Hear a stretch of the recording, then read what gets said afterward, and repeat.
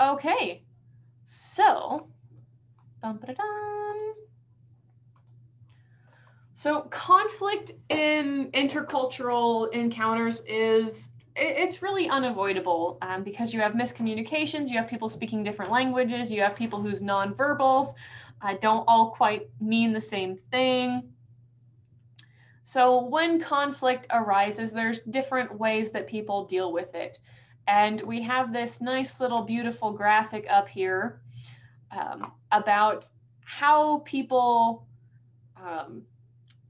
deal with conflict, the different conflict styles. So Americans tend to be very direct. So we tend to be at this top half.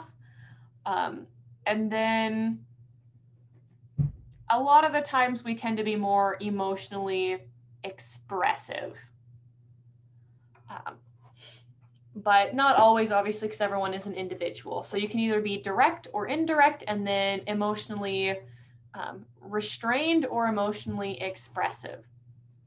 And if you guys do the reading, I believe that it is here in the reading. That graphic should be in there, and it should also, well, actually, here's just the approaches for it.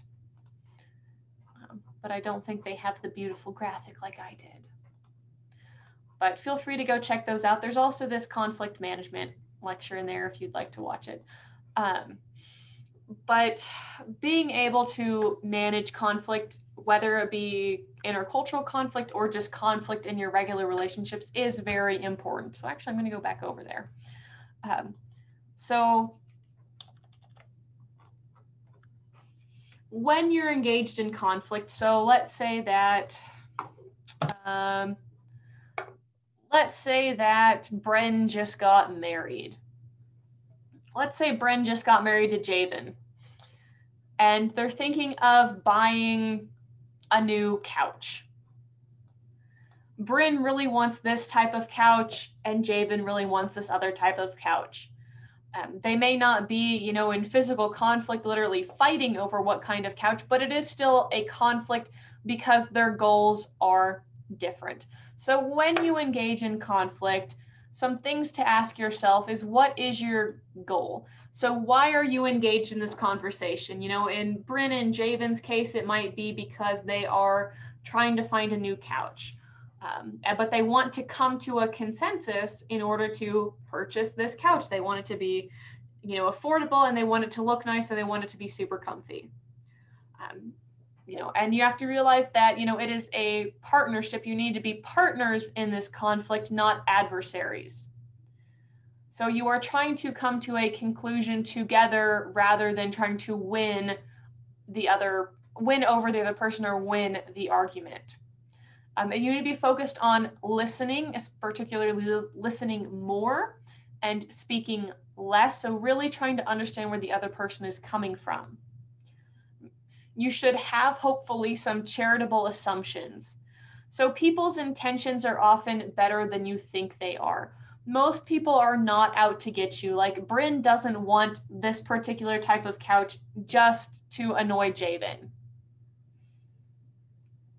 So she wants that type of couch because that's just what she likes. And, Javen's not, liking this other type of couch just because he knows that Bryn hates it. It's just that's what he likes. So have charitable assumptions. People are not always out to get you, and their intentions tend to be more positive than you may first assume. Don't just stand there and deliver your message and talk at the other person. It should not be a monologue. It should be a dialogue. Walk away if necessary. Don't push it to a breaking point where, you've pushed it past the point of no return. You can always walk away. Don't fall into this sunk cost fallacy of, well, I've put so much effort into it, I have to see it through. You don't always have to. Sometimes things are just not going to work. You're not going to be able to convince people of things, or to, people just don't always want to listen. So you can walk away. Model the behavior you want to see in others. So listen, be polite, so that the other people are understanding, like, that is what you want from them as well. Ask good questions. So ask good calibrated questions in order to help you understand what the person's actually saying and to show that you are actively listening to them. And don't blame. So, oh, well, Javen just wants this type of couch because blah, blah, blah, or he's just doing it because it's going to make me mad or whatever. Don't blame. Discuss the contributions that you both have put towards the conversation and learn and try to find out what is causing the person to be closed-minded or really, really stubborn on whatever issue. So yeah, now that we had that really quick overview of that, let's actually go into this. So conflict is always happening.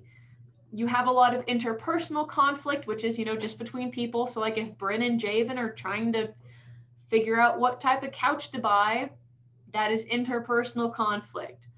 You have political conflict, so societal level conflict over political issues, particularly in election years. And then you have international conflict, which is between nations or between countries. So our current international conflict is, of course, North Korea. I don't want to say as always, but in the past decade, North Korea seems to always be involved, right? But North Korea has recently tested a couple new missiles in the Sea of Japan.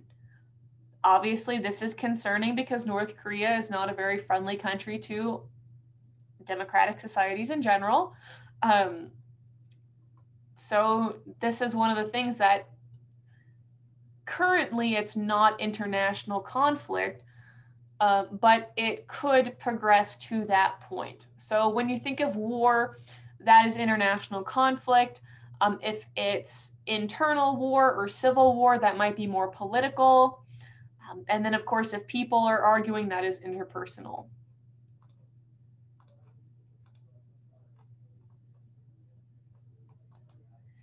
So we're going to, I guess we'll mention that.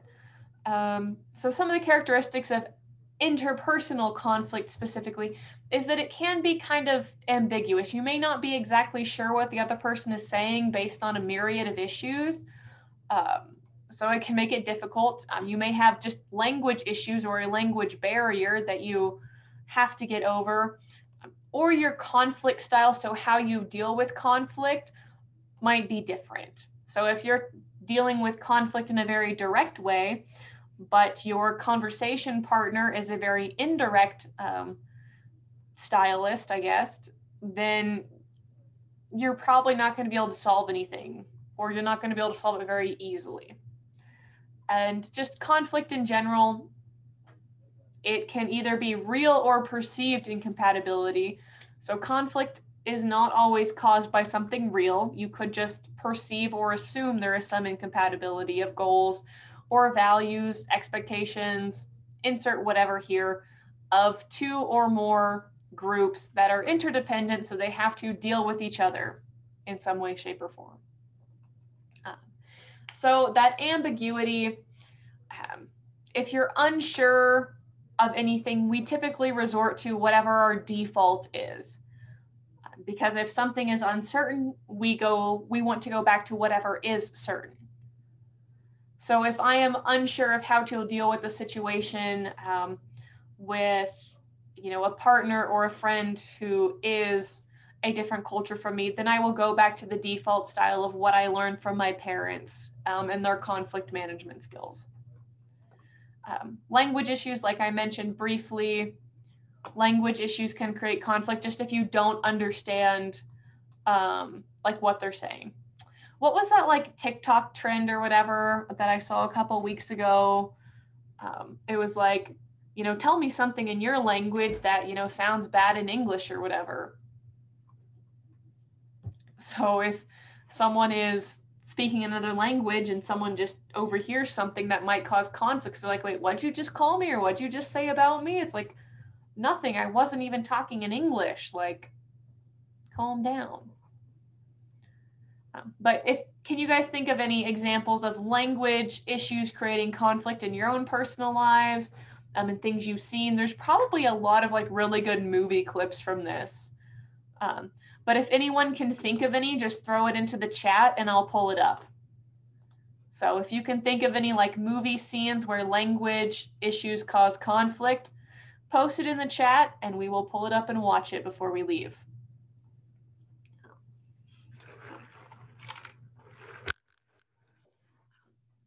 Different cultures also have different conflict styles. That was that little like graphic that we showed at the very beginning. But if your styles are contradictory, then it's going to be really hard to get anything done. But if you have two people who are both direct, then it's like, okay, here's the problem. What are we going to do about it? But if you have direct and then an indirect, it might be like, well, why aren't you telling me what the problem is so I can fix it?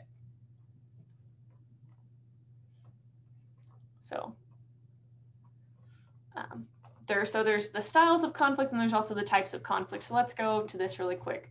So these are, once again, our conflict styles. So you have direct and indirect, and then you have restrained, and then you have expressive. So if you are indirect and restrained, this is an accommodation style. So if you're indirect and expressive, it is dynamic. If you are expressive and direct, you are using the engagement. And if you are direct but restrained, it is called discussion style. So it's last year when we talked about this, I had a really small class, and everyone picked out which conflict style they thought they were. And it was interesting because most of the women in the class considered themselves accommodators. And the two men in the class, I think they decided that they fell under discussion. So just an interesting observation. But yeah, you guys will read more about this in the reading from this week. So I'm not going to go over too much about it. But there's different types of conflict as well. So you have affective conflict. So when people, they know their feelings and emotions are incompatible. You have conflict of interest, which is where people have incompatible preferences over a course of action or a plan. A value conflict, which is different ideologies. A cognitive, so where someone's thought process or perceptions are in conflict. Or a goal conflict. So when people disagree about a preferred goal or end state. So an affective conflict might be like if you're in one-sided love or obsessed with someone, your feelings are not compatible with their feelings because you might love them or be obsessed with them, but they aren't with you. There's probably also a lot of good movie scenes about that. A conflict of interest. So let's go back to our hypothetical married Bryn and Javen. So maybe Bryn gets this awesome job offer that is in Denver, but Javen has a really, really good job where they live in Houston. So Bryn really, really wants to take this good job in Denver, but that means that Javen would have to leave his really great job in Houston. So Bryn might want to move and Javen might want to stay. So their preferences for a course of action are incompatible. So they'd either have to find a way around that, or someone would have to say, okay, we'll move or we'll stay. Value conflict, so different ideologies. Basically, if you think of any religious conflict ever, it's a value conflict, pretty much. So cognitive conflict, so their thought processes or perceptions are in conflict or different. I'm trying to think of a good example from this one. So if you're perceiving that one of your friends is being superbly rude to you, or insert whatever here, and they're perceiving that they're not, That could be a cognitive conflict. And then, of course, a goal conflict. So just a conflict about you guys disagree about what the preferred end goal is. So maybe Bryn and Javen, maybe Javen really, really wants to get married and Bryn doesn't. So that could be a goal conflict because the end state would be marriage or not marriage. So sorry, Bryn and Javen. I hope that's not like too awkward for you, but those are just like the two names that I picked out of the attendance list.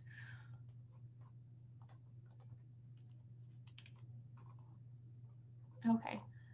And then we're going to end on the importance of conflict. So that's slide 11.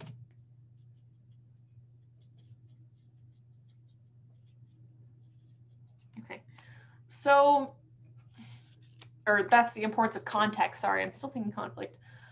But honestly, conflict is really important to have too, because you can have productive conflict and productive arguments. But context is very important when talking about conflict,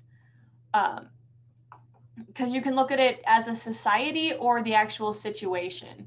So societal conflict, it can be good because it can cause positive change. So if you take a look and see what's been going on in the past couple years with instances of police brutality and Black Lives Matter, that has been societal conflict. But you have to look at it in the context of, people are trying to make their lives better and make things more equal. And then an actual situation. So what is the context of the actual situation? So that would be looking at like specific instances of, Ferguson, Missouri. Man, that was a long time ago. Or the Breonna Taylor instances and what happened there in the responses to that. So what was the actual situation, then what's going on in society that is leading to it, and how is it productive conflict or destructive conflict? And there are instances that can be a little bit of both too. Obviously, we want to aim for productive conflict, where we're starting to try to make things better and working towards a goal where, more people are happy or more people are better served by their community rather than a destructive conflict. But you have to look at conflict in what specifically is happening and then what's happening in society as well. So apparently we are over time. I'm going to stop the recording.